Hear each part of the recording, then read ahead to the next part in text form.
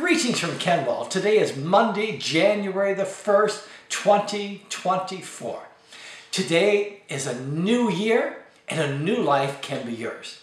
You know, in the last number of videos, I have shown that evolution, as shown in most textbooks, is nonsense. When you look at it, if scientists in a sterile laboratory cannot make the first cell, then there is no way, I like to say by random, unguided chance, that the first cell came from inorganic materials, by simply that burst of lightning striking it. And no first cell, no evolution. Yet, with all the evidence coming out against evolution, still almost every university professor will continue to defend their religion of evolution. Now, I would strongly recommend that you take a look at this video that I have shown over here on my right. It's all about the inner workings of the cell. I like to say that the cell is the epitome of a factory. In fact, every cell is more efficient than any man-made factory. To stay alive and function properly, cells have a division of labor similar to that found in factories. When you watch this video, you will quickly see that the cell is so incredibly complex that there is no way, I love the term by random, unguided chance, that it could ever have formed from inorganic materials. And not only that, but over the last 20 years, scientists have been finding out all sorts of new information about the cell that they never knew before. Richard Dawkins, he is by far one of the most famous atheists. He will defend his religion of evolution to his death. He's very sincere in his faith, and I love what he said. It is absolutely safe to say that if you meet someone who claims not to believe in evolution, that person is ignorant, stupid, or insane. And he put it in brackets, or wicked. But I'd rather not consider that. I love that quote. And I keep thinking to myself, which one of those categories do I fall in? I also, I wonder, how can one be wicked by simply believing by not believing in evolution? A long time ago, I took my first course in dissectional human anatomy. And I was told during the first week of classes, the sooner that you believe that evolution is a fact, the better off you're going to be in this program. Yet, I didn't see any evidence of evolution. All I saw was a human body that is so wonderfully made. I realized that there is no way, I like to say, there is no way in God's green earth that the human body came together by the so-called random, unguided chance without any man directing it. Here, to my right, is a diagram of our hand and wrist. When I do the simple action of clenching my fist, all the bones have to be perfectly aligned. I have just the right number of muscles, nerves, and tendons in order to make everything work perfectly. And so far, man cannot make a perfect prosthetic hand, as it still has so many limitations. Well, just like the engineer who created this prosthetic hand, our hand implies that there is an intelligent designer at work. When evolution say that all this happened by random, unguided chance, it truly takes a whole lot more faith to believe that than believing that God marvelously made us. I want to tell you one comical thing that happened in my anatomy class a long time ago. One day we were examining a whole bunch of bones, and we were looking at what the origin and insertion of all these bones. And I looked over, and here was one of my fellow students named Jane. She was intently concentrating, looking at these bones, but at the same time, she had this small human bone in her left hand, and she was gnawing away on it. I jabbed my friend beside me and said, take a look at Jane. And we started laughing at this. So I said to her, I said, Jane, are you enjoying gnawing on that bone?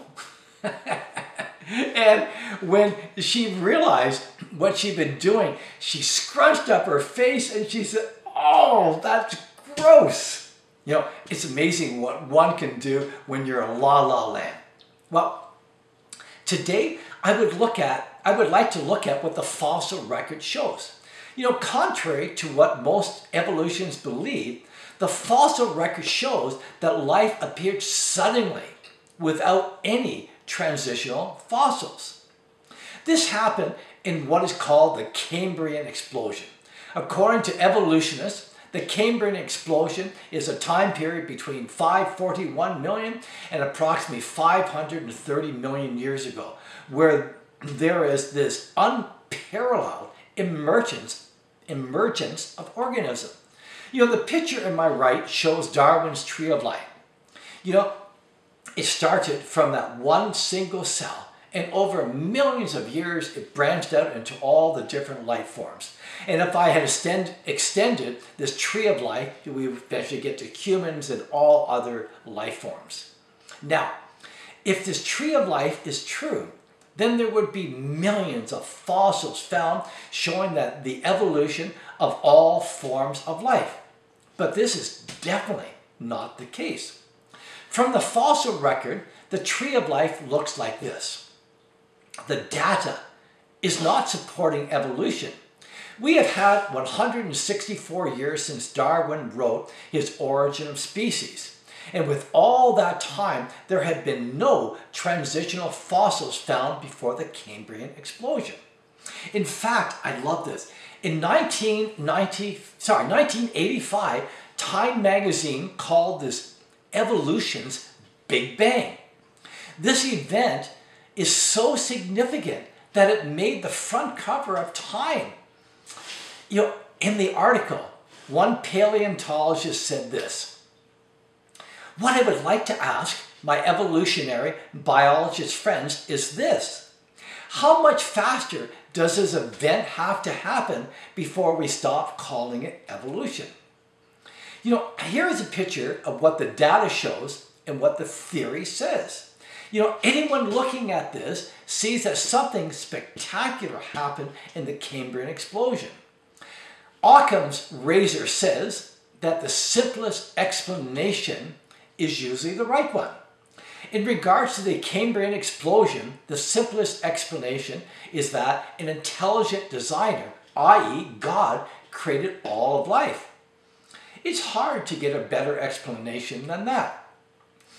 Once again, Richard Dawkins, he said about this: we don't need fossils. The case for evolution is watertight without them. So it is paradoxical to use gaps in the fossil record as though they were evidence against evolution. Dawkins, he will never admit that the evidence from the fossils supports a creator.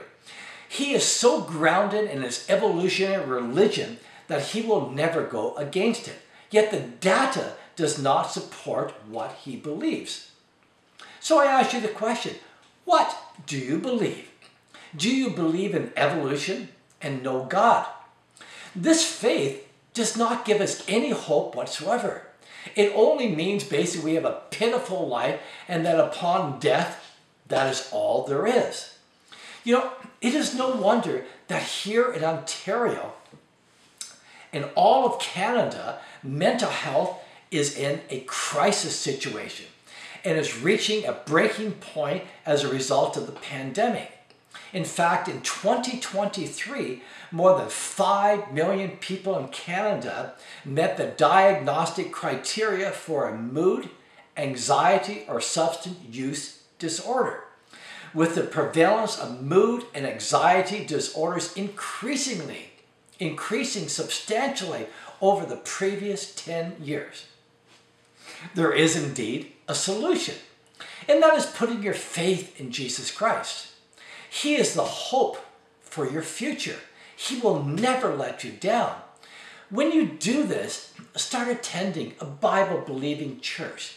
then you will find the best support group out there that you will ever come across. Today is the start of 2024. How about starting it off on the right track with Jesus Christ, who I'd love to say who will change your life forever for the better. Happy New Year